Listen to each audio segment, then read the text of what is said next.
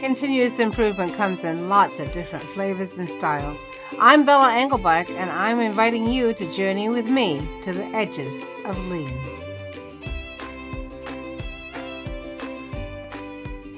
Episode 96, Continuous Improvement and the Japanese Abacus.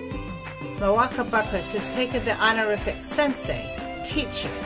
She is not a lean sensei, but she's a beloved teacher of the Japanese abacus.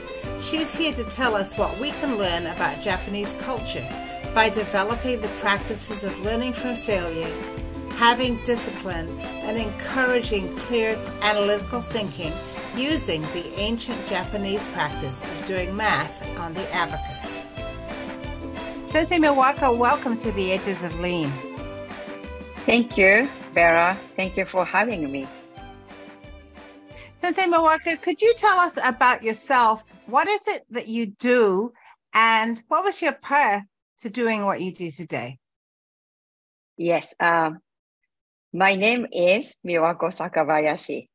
Yes, I am Japanese, but my student call me Sensei Miwako, so that's why I am, known to be Sensei Miwako.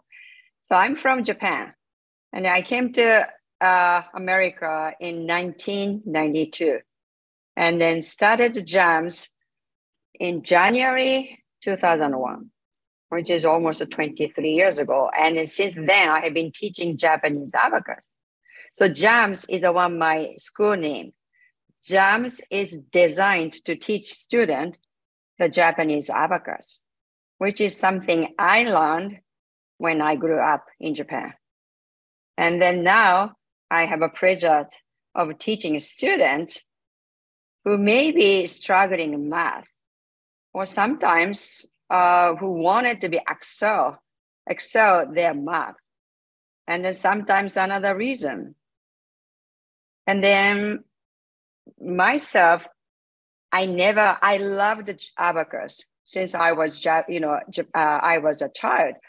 But same time, I was dreamed about teaching abacus when I was in Japan.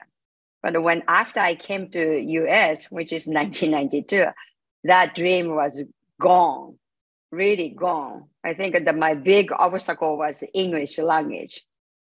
But somehow I came out this path. And then now I have been really teaching Japanese abacus, but my passion is not only teaching Japanese abacus, I wanted to teaching them the culture of the Japan, what I was brought up. And then I think that was most important for me, not only teaching Japanese abacus, but I really wanted to teaching the children for the core of the culture of the Japan. Wow. So when you came to the US, you didn't speak much English or any English at all. So you had to learn a new language. Yes. And you had not run a business in the US before either. So you became a business person, teaching the Japanese abacus. So you must have learned a lot along the way as you went through all of that. I believe so. But many people say that, including you. But myself, I always just only looking forward. And then sometimes I look back, especially when I am struggle. And then I said to myself, wow, I came this much? Yeah, okay. Then let's keep going. It's never stopped me. So, yeah. That learning English was most hardest things to me, besides that the learning the culture. But luckily, I have 3 children. Those children, and also my student, I learned the English, and I learned the culture. I learned the social, society from my children and from my student. I am lucky. Kids are great for that, aren't they? And I bet you get not just English, but you get the most current slang as well from the students. Yes, I got it. And then sometimes, what does it mean? I said, well, so many interesting words I never even hear or heard or anything in my textbook in Japan. I learned the English, basic the English, but Japan is a country teaching English only reading and writing. So my ears were not trained. So back in the story, 1992, when I landed in here, April 17, 1992, I still remember vividly. The only things I remember was the price of the fried potato. The people asked me something, but I just said, I'm sorry, I don't understand. Thank you. And I left. That was the Portland airport. I remember that.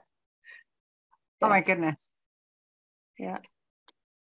Miwako, can you tell us what the Japanese abacus is? I'm familiar with abacus only as something that I was shown in elementary school, that this was a way that in some other cultures that math was learned and that people used it for mathematics. But can you explain it? Obviously, we can't see it right now, but can you tell us what the abacus is? And more importantly, what do you learn when you use the abacus? How does your brain learn to process? So the Japanese abacus this is that reaction I got it from many people when I said, what do you teach? I said, yes, I'm teaching Japanese abacus. Abacus? Is that a lot of bees just sliding right and left? I said, it's not the right and left. It's the vertical, not, horizontal or vertical. Vertical. I said, oh, okay. But that is ancient. It is ancient. It is almost 2,000, back in almost nearly 3,000 years from the, Egypt. And then came to all the way to the Silk Road that came to the Japan almost nearly 1,000 years ago. And then most of right now, all around the world using the Japanese abacus, which is one top base, 4 bottom base. And then it's the different size of the abacus. But what we are teaching is it's very visible and then tactile. Whatever it shows on the beads is already representing the number, like an alphabet. So once you understand how to read the abacus, that is the beginning. And then next thing is, as you know, math is calculation. So addition, subtraction, multiplication, and then division. 4 elements of the calculation can be done by abacus. So multiplication is repeated addition. Division is repeated subtraction. So if you learned how to add and subtract by using the abacus, you can do everything, almost nearly everything what you can do in the calculator. The only difference is, big difference is abacus, once you learned and mastered, you do not need an abacus. Calculator, you constantly needed to calculator whenever you need to calculate. That is a big pro and a con, but also calculator do not have to learn how to use it. Abacus has to learn how to use the abacus to calculate. But once like I said to you, once you learn how to calculate, it will be into you rest of your life. No one cannot take it off. To me, this is a second language of the numbers. It's like the math language. Yes. Yes. So I'll tell you a story about myself. I remember when I was probably 8, and we were working on multiplication tables in school. And I remember being very angry. This is me, that I had to learn multiplication tables. And I kept thinking to myself, if I just understood how it worked, the machinery inside the multiplication table, I wouldn't have to memorize it.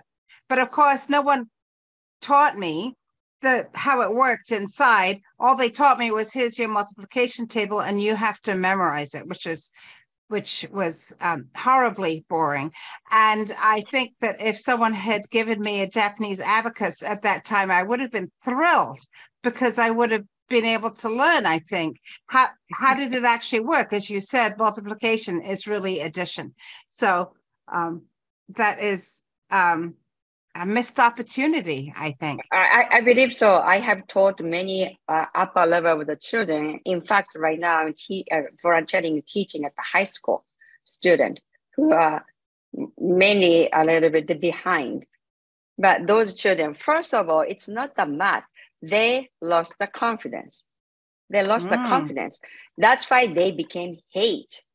They are not the hate from the beginning. No one hates anything, right? But because of the, like lines of the, like piles of the failure and, like all the, agony and everything, that making them hate. That's the protecting them, their own feeling. But when I go there, I've started to teaching them that, like I told you earlier, the good thing is about Abacus is when they see, they can feel it, they can touch it, and then they can calculate. It's not writing down the numbers and you have to, imagine and visualize it. It's very tactile. So then after they done, very simple calculation, but then they're always asking me, is that the answer 7? It's very doubtful, telling me, asking me, is that the 9? Yeah, 9. Wow. That's the reaction coming from the student, which is 15, 16, 17. That made me like a goosebumps. I said, oh my God, I did it. So that making them to, I can do it. As you know, once we feel it, I can do it. And then what happened next? They will start to stood up and then they're going to do it themselves. That is the most important part of the, like a teaching of the children. We are not making them to like it. We making them, giving them the path to guiding them, you can do it. And then once they see it, they said, wow, I can do it. And then what happened next? They wanted to try again. And they wanted to feel those. This is a good, like a positive, reaction. Instead of, I cannot do this. I hate this. I don't want to do this. It's so hard. It's so hard. So and I tried it. I tried and I failed and I tried and I failed. And then I got in trouble and I got a bad grade. So why bother? Right. That's it. Right. Yeah. Right. Yeah. That's what it is. Yeah. So the people who are listening to this podcast, obviously, many of them are parents and have children, but we are all also working with adults. And a lot of times in lean and continuous improvement, we rely on data. We rely on numbers and the ability to use numbers effectively to see and understand what's really happening. If we're going to make an improvement, run that as an experiment. We're going to collect some data on did it work or did it not work? What did we learn from it? And I think a lot of people who are in the workplace are in the same position as your high school students, that they are feel defeated by the math or need to, have to rely on their calculator or their laptop to help them do the math, or they can't see how the data actually works. So does what you do, how you teach it, does this help adults as well? Definitely. Yeah? In fact, I can tell when you see the children who completely mastered we call the anzan. Maybe English translation is like a mental calculation. Sounds a little bit odd, but what is a mental calculation means that we are not using the actual beats, but we already learned those movements. And then just with that, some people say the air abacus, because we don't have anything. We cannot have actual beats, but we already know the movement. And then that movement coming into our head. And then the moment we look at the number, and the second we get the answer. So maybe I can explain to you a little bit of the detail when the children started learning. And then they started, showing their skill at the school, and then school giving them the, sheet of the calculation. And the kids just writing down the numbers, like a 4, 8, 7, 6, 9, as if they are not even thinking. But what happened was hundreds of the question within a minute, my student can be done. And then teacher asked, how did you do that fast? And then the children, were already, asked, do you have a hiding in the calculator? Where is it? I said, no, I don't have it. Then how did you do that? Well, my head. How? So that much people cannot believe this can be done by anybody, not only the child, not because I'm Japanese. Sometimes our Asians are good at it. No, it's not. In fact, I have so many American students and many different ethnicity of the students. But what happens is once the children learn those skills, it will be second nature. Like I do speak Japanese, I do speak English. So the moment I have to say Japanese, without looking at the Google Translate or checking in the dictionary or writing down anything, I can just translate it myself to telling you or telling anybody. It will be the same things happen. So you can imagine in the adult, I have my graduate student already working in the industries. And then time to time I contacting them.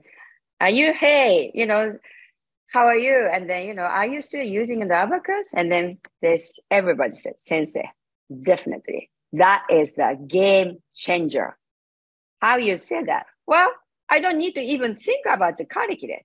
The moment the people talking to me and I can still moving on forward. And then the back of my mind already know the answer. So many people said, like I said, we have a calculator. Why we needed to learn this thing? Why? But reality is, no matter what kind of profession you have, even housewife or professor or doctors, or attorney, engineer, math teachers, or school teachers, or even like a architect, anybody needs numbers. Even gas, pumping in the gas. If you have only $20, if the gas is $4.19 per gallon, how many gallon I can punch, put it in? Of course, gauge telling you, but if you are smart enough, you can quickly think, $4, 4 gallons I can go at least. Maybe a little bit, $4, a little bit more. Maybe another thing is each time, this is not only me, my student, we have a kind of like a picture memory. So the number became a bees. Okay, number became a bees. So each time I go to let's say Costco is a really good example. Each time I go to the Costco, I see the $3.99. Oh, okay. And then I look at the, a value and then, this will be, 78 cents per pound or something. Oh, that's good. And then I go to the, Safeway or another grocery store and then looking at this. Wow, this is way cheaper. Many people just God believe that the Costco is everything cheap. No, it's not. Sometimes sale item in Safeway are about some of those, local grocery store, sometimes cheaper. Mm-hmm. But I remember those numbers in the picture. I can quickly differentiate. Because you've had all of those years of experience of seeing it visually, and as you said, the tactile piece as well. So your brain has so much to hold on to when it comes to that number. It's not something abstract out there. It's a feeling. It's something that you can see. Yeah. But maybe another thing is this is only me. Maybe I don't know my student. Because of that, numbers sometimes became overwhelming. So that's why, especially when I look at the numbers, like a good example is always gas station. I try not to look at the numbers as a number. I try to look at as a letter. So $4.99 or $3 something. I said, okay, and then just go away. I try not to look at it because I really try to think. Just the moment I switch on, I started to calculating. I really started to calculate in my head. It's scary. So that much we were very much trained. Yeah. So sometimes I remember another thing is I cannot memorize the exit number of the freeway. I said, why I cannot memorize the freeways, exit number? And then I realized, because of the number, I try not to even look at it. Because once I look at it, I vividly came into my head, it cannot get rid of it. So that is another but if I said the better way, if I try to memorize it, I can just very easy to memorize anything. Right. My student too. Wow. Sensei Miwako, one of the things that you said that you enjoy teaching is not just the abacus, and it sounds like there's so much value in learning that and becoming really fluent in the language of numbers through learning the Japanese abacus. But you also said that you like to teach the Japanese culture. So what is it in the Japanese culture that you like to teach your students? The Japanese culture, several things I wanted to teach is a respect. Respect. Very important to me, respect. I always say to the children, not because I'm the sensei, I'm the older than you, you have to respect me. If you want to respect to be, you should respect the others. And then you can respect yourself. And then also, I said, who knows, after 20 years, you may be, working in South Africa, France, Copenhagen, China, Korea. But if you deeply inside yourself has a respect to others, you will be respected, even though you do not know the culture. That's what I learned from, like my culture. And I came here, like I told you 31 years ago, I did not speak well. But my way of the respect to others was a gesture, the bowing myself to thank you. I mean, who do not like to be respected, appreciated? So that is a very deep down in myself.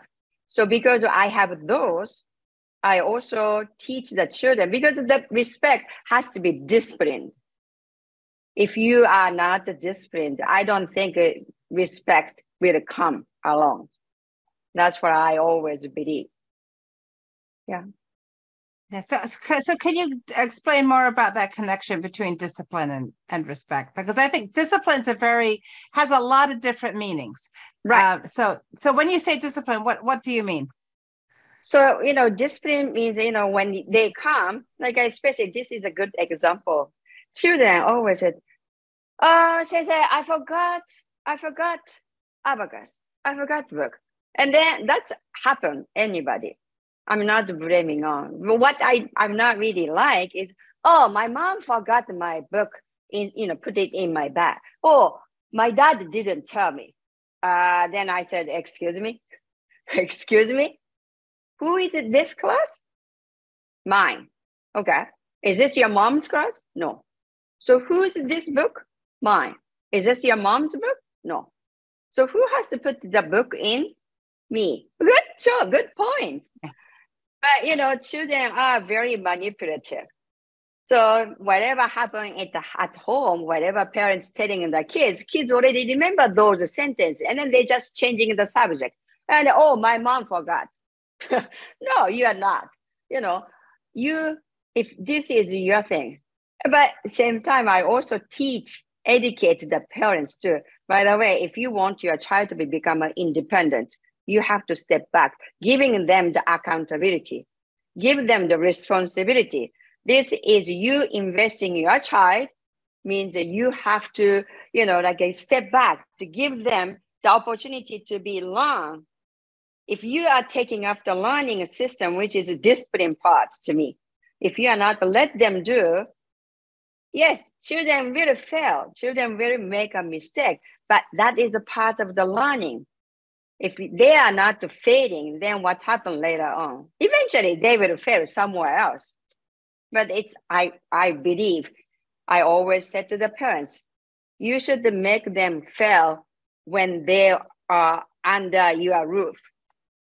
By the time 17, 18, they have to go.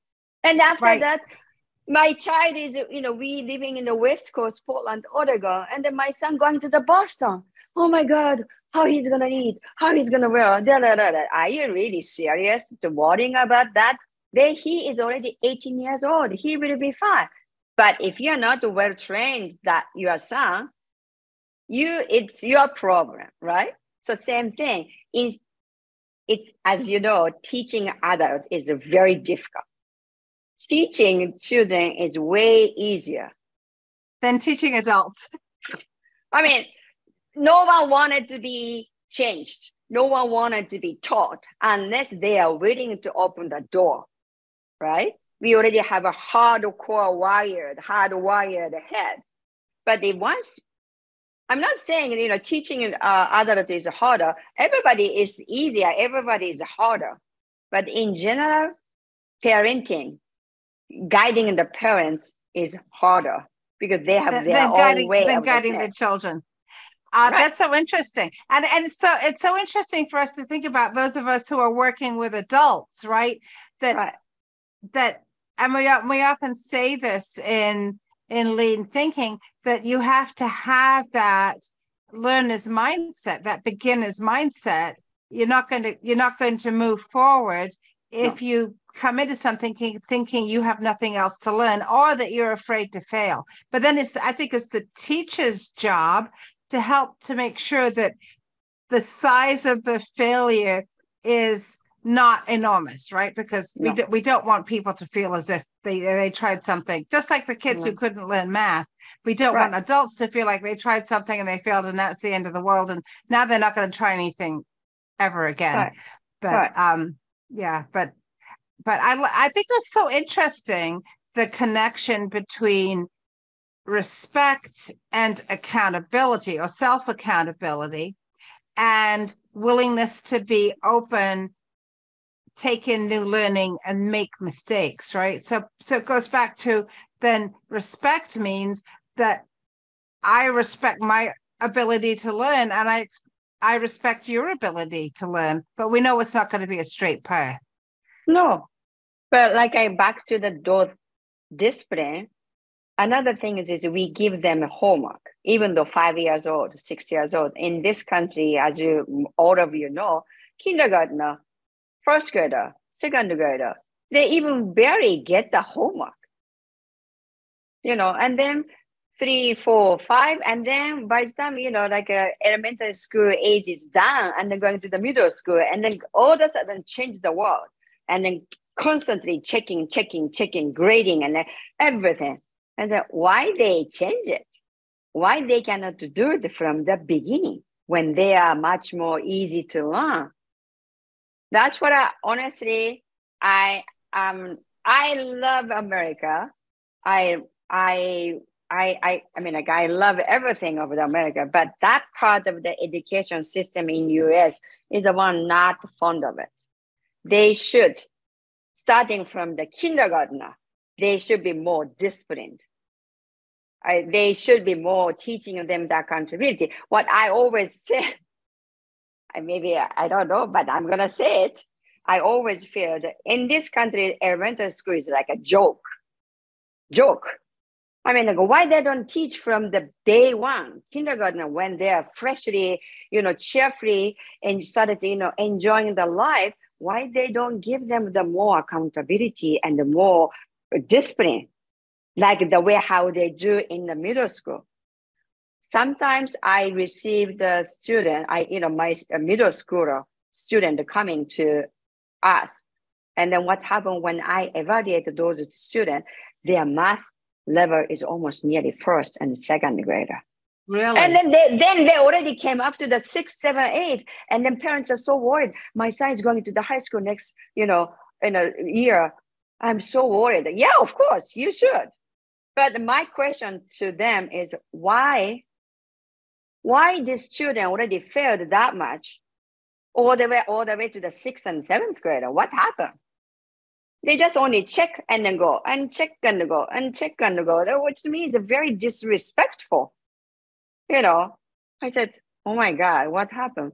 But when they, the basic things, we asking the child, bring the own pencil, sharpen the own pencil.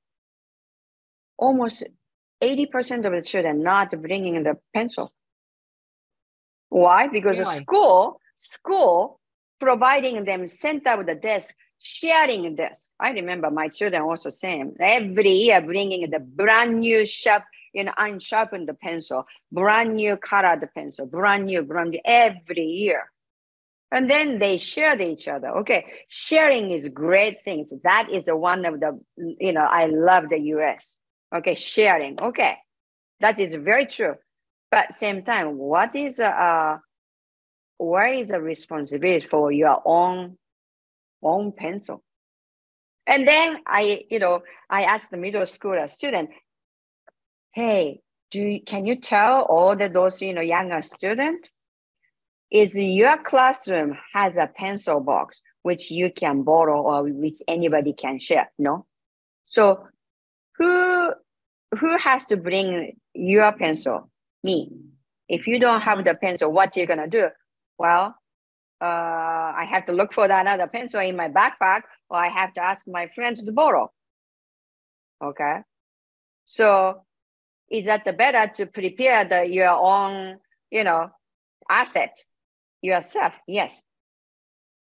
But elementary age, they don't teach those things.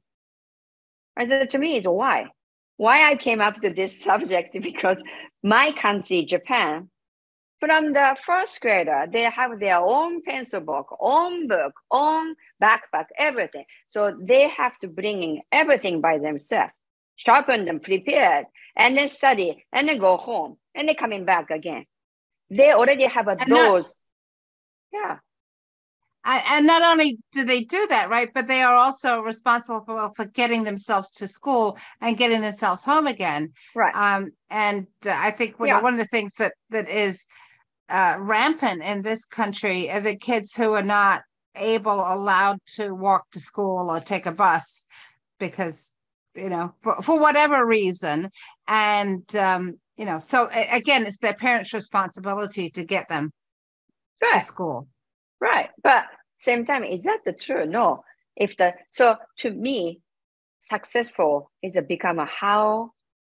became independent to take your own responsibility. But how you can teach that? To me, the bottom line is respect. If you respect your own, own act, you will be very, accomplished from the day one. And then then you can expect others to be treated that way. It's not, my responsibility to changing other people's how they should respect me. No. But if I respect my own self, it should be, coming back to them. I mean, I respect them, it will be coming back to me. That's how I always believe. That's why I'm teaching them just only bringing the pencil, doing the homework. It's your problem, not my problem, not parents' problem. But some now not really much, but it used to be, oh, you should, some parents said to students, oh, you need to do the homework. Otherwise, sensei got mad at you. I said, I don't really care. I said, I don't really have to mad at you. You know why? Kids are very honest. Kids are like a puppet, so when something happens, we don't have to ask the parents, hey, what's going on? Kids tells us whole story, true story. No, no fiction, no fiction. It's just a fiction. Everything is just, coming. It's no, all the drama is coming from their mouth because they are so pure. So then, oh, my mom said, I don't do the homework, since they got mad at you, and I laugh at them. I said, oh yeah? Do I really need to mad at you? I don't know. I said, honestly, I don't think so, because, if you don't do your homework, it's your fault. I'm not going to be really, it's nothing to do with me. You better really think, if you do right, you coming back here, do you feel good? Yes. Okay. If you don't do the homework and coming back to class, do you feel good? No. And then your attitude became slouching, and then you don't want it to looking at the other teachers, and you feel so embarrassed. You don't want it to be, like a line, anything. You close your door, not me. Do you understand? I'm teaching those things at a very young age. It's your responsibility. And top of it, another respect I wanted to share. My students are very lucky to coming to my class. My class are not free volunteer class. Their parents paid. Their parents are willing to invest the money for their children. So children, you should know this is not free. Is any of your classmates come to my class? Do you? Do they? No? Okay. Because your parents care about you, love you so much, and they want you to be successful. They know the value, what we can teach will be, 2 grades, 3 grades way ahead to start. Like a compound rate, right? If they're going to do the well from the beginning, what happened 10 years later, it's obvious. So that's why your parents investing money on you. So what I really wanted to, by the way, have you ever thank you to your mom? I said, no. I said, okay, now it's time. When you step out, you should say, thank you, mom. Your mom loves you more. Again, simple act, but again, children has to be taught. Right, yeah. This thing is very important to me. That's why just one word is respect. Easy to say respect, but respect, appreciation, everything is just coming together to me. That's really valuable. And I think it's very valuable for those of us in the lean community because we talk about respect a lot. We talk about respect for people. And it is a very hard concept for those of us raised in the West to really get our minds around. So what you've been telling us and what you share with your students and what you ask them to do, I think is helpful to those of us who are trying to understand what that word really means. And then to think about, well, how do we apply that in the workplace? It's about being there. It's about being on time. It's about, as a manager, having respect for your employees, treating them with grace and with dignity, and making sure that they have opportunities to learn and to grow. And it's easy for us to forget, I think, that we get so involved in all sorts of other things. But I can see how for you it's very foundational. Well, maybe another thing is this is also Japan. Japan is a country, as you know, a very tiny, small country living in the millions of the people. And the housing was, people are small, not like a big like Americans, but, housing, roads, cars, everything is so tiny. So it's like, to me, it's people are living in like a condominium life. You can hear everything on the side, like a neighbors. You don't have to do this, like putting on listening in the neighbor's wall. But and then also like, trains, especially big cities like Tokyo, Osaka, Kyoto, Nagoya, so many people. If you don't respect other people's space, it will be chaos. It's just a chaos. People line it up very easily because my mind, I always believe if you want to be treated the way how you want it, you should treat yourself. But same time, you should respect others before you think about yourself. That was like from my mind, it was already ingrained constantly since I was born, and that's how I was raised.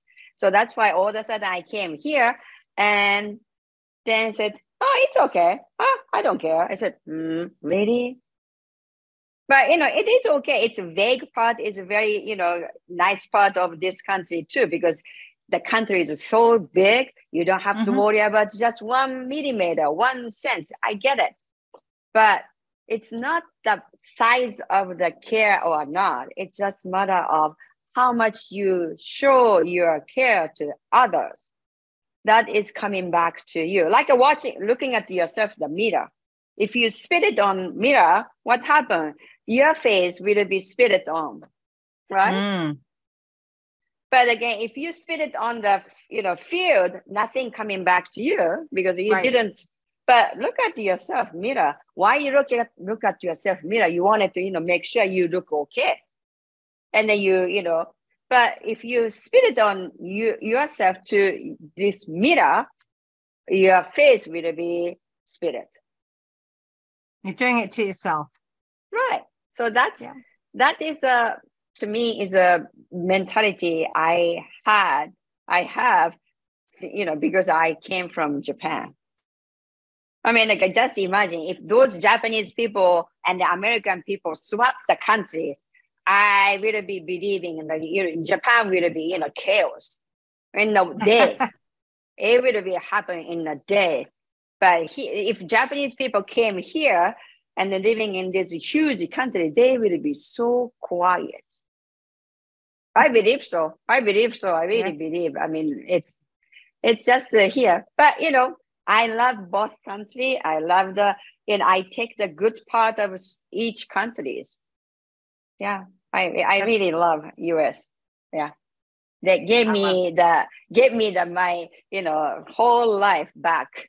Something which is when I came here in 1992, I never dreamed about living in this country, married, have a child, have a career, which is building in the business. I honestly never dreamed. Never. No. I didn't come to this country to build my dream. No, I came here because I couldn't stand my country to how I was treated. So it choked me when I was there because I have so much, free spirit. And I couldn't stop not to say anything. So, and then I didn't like to come here. But the moment I came here, I became shell because I did not know how to speak English. And then it was a big culture shock. I came from tiny country, and all of a sudden, this like a huge, like a unbelievable, like amount of the, like a resources, like a unlimited of the, like opportunities here. But I became like a dot. I feel I really became a dot. So I never even thought, but somehow I built my dream here without knowing. No, my dream was this. Without knowing what your dream was. No.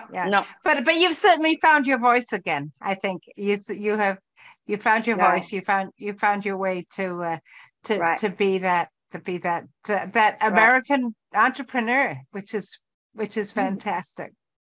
Yeah. Sensei Miwako, how can people find you? What's the best way for them to make contact with you? I have a website, and then yes, you can find me that way. But also maybe if you can Google it, Sensei Miwako Abacus, it shows up that it will be very easy to find. Abacus Miwako, or I think that will be the very easiest way. But yes, I have a website. It's called jamsportland.com. JAMS Portland.com. Japanese Abacus Math School, Portland. If you can Google wonderful. it. Yeah, thank you though. Yeah. Thank you. Yeah. And what's your one piece of advice for a young person starting out? Don't give up. Don't give up. Don't give up. This is something I learned myself. Our age, learning the new things is harder. Young age, learning the new things is so easy, but perseverance is the most harder things to all of us. That doesn't have to be young or old. But remember, I read recently the book said, if you learn anything 10 hours,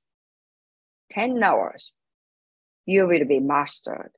So that means if you learn something 17 minutes per day for 365 days, so that means that 6,205 hours. I just calculated in my head. Yeah. 6,205. That means almost 10 hours. If you do it every day for 70 minutes, every day, you will master something, whatever you want it to be. So my advice to everybody, decide something to do, but don't give up. Don't give up. Weather won't be beautiful every day. Sometimes cloud, sometimes rain, sometimes hail. Life will be the same. It won't be joy every day, but there is always reason you have to cry. joy is a, result of the, like a sadness and then, like a anger or everything. So just keep going and don't give up. That is my advice to everybody, including myself. Don't give up, Sensei Miwako. Don't give up. Hey, no, I'm not. Thank you. Thank you so much for traveling with me to the edges of lean. This has been a wonderful conversation. Thank you for having me. Thank you. This is Bella Engelbach, and I'd like to thank Sensei Miwako for being my guest on the Edges of Lean. What did you learn from this conversation? What ideas did it spark for you? We would love to hear from you. Find Miwako at abacusonlineclasses.com. Find me on LinkedIn or at leanforhumans.com, or comment wherever you watch or listen. Subscribe and tell a friend about the Edges of Lean. Please join me in exploring more of the Edges of Lean. There's a lot to learn. And check out my friends at the Lean Communicators community at leancommunicators.com. You'll find more podcasts and videos with lots of great new content every week. The Edges of Lean is written and produced by Bella Engelbach with support from Podcast Inc. This is a Lean for Humans production.